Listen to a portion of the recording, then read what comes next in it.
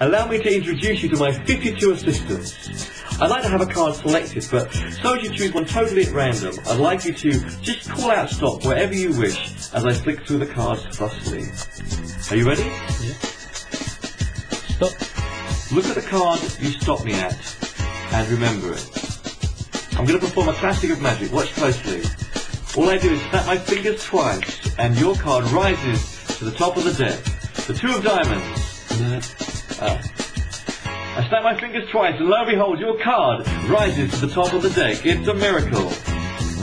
That two again. I tell you what, since the two of diamonds seems to like to remain on top of the deck, that's the card we should use.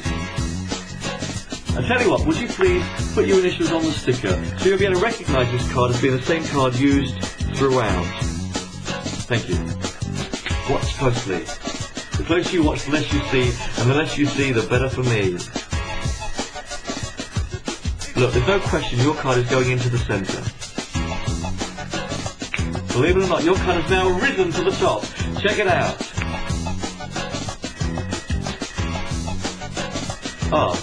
Well, your card has risen to the top because there's your initials. There's no question about it. But unfortunately, the pips have been left behind in the deck.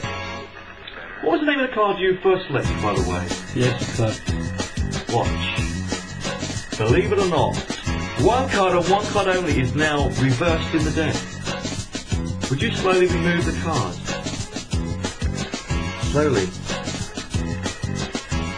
Check it out. It looks like the pips have found your card. They've done the trick for me. Do you know why they knew it was your card?